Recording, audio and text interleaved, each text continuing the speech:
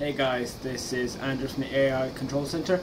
Just here to basically give you a tutorial on how you would go about cleaning your registry on your Windows based PC. Now, the best way to describe your registry, it's like a database which stores all the configuration settings for all your programs and your control panel options, for example. So all these would be mapped out in your registry for the computer to reach in and get all these options for you and to display them the way they're displayed. Now, the way that I clean my registry, personally I use CCleaner from Piriform. Personally I feel it's the best registry cleaner.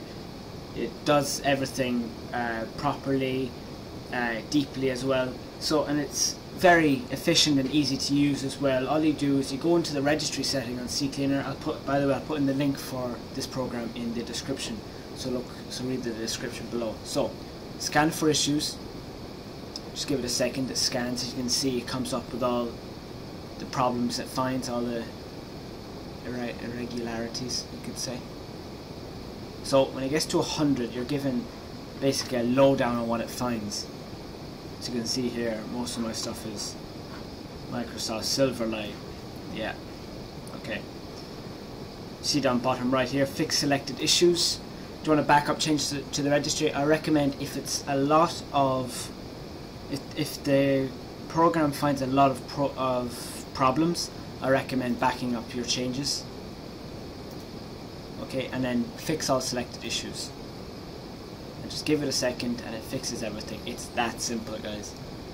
Then your computer is going to be a lot faster at doing normal stuff, more like so quick you won't even like notice the difference compared to literally 2 minutes ago before you cleaned your registry.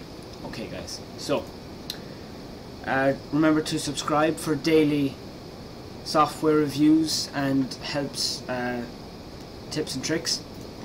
Don't forget to like this video and to add it to your favorites. Like and favorite this video. Also, if you're on Facebook, we have a page specially adapted for this channel, and we also follow us on Twitter as well, where we will be giving a daily dose of what we here at the AI Control Center are up to. So, thank you guys, and I'll see you for the next tips and tricks. Okay, thank you.